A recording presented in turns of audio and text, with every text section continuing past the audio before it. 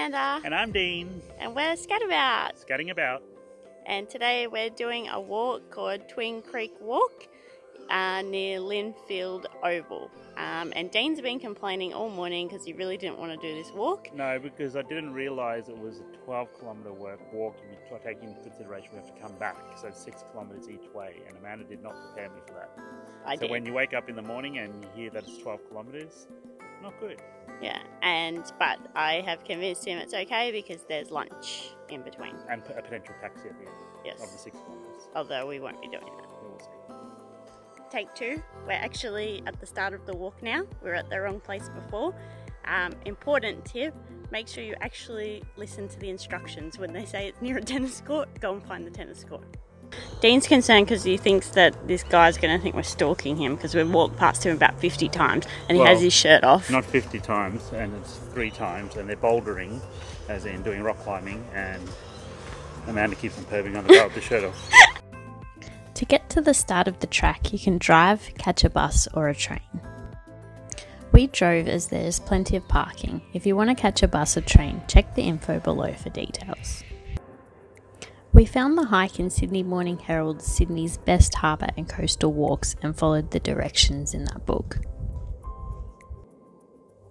The walk is simple enough though.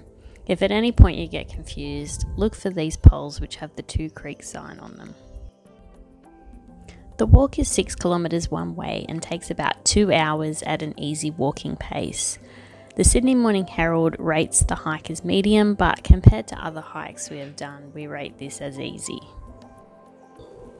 The path is mainly flat and dirt, and there are some rocks and stairs, and the path at times is wooden.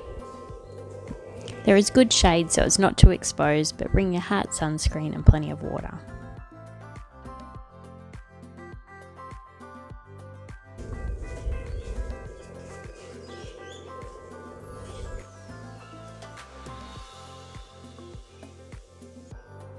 When you see the Roseville Bridge, it's about 1 kilometre or about 20 minutes until the cafe and the end of the walk.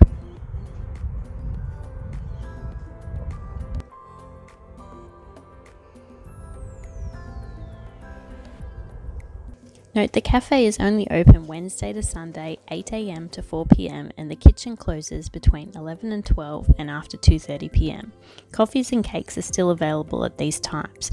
Note that this may change on public holidays, so always check the website first. Yes, Amanda, the walk is very good. I'm glad you got me out and walking. Well done. It was very nice along the creek.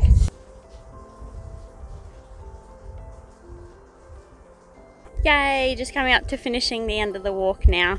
Managed to convince Dean to walk the 6 kilometres back, so we've done a nice 12 kilometres walk today. Yeah, she happened to convince me with a pie at the end, so she promised we'll go get a pie from the bakery. Since it's my 2nd day back in Australia, I was easily convinced. Highly recommend the walk. Flat for the most part by the river, really pleasant, not difficult at all, but maybe just do it one way. And tip, if you want to have breakfast, make sure you get there before 11 AM. Very good. Bye. Bye.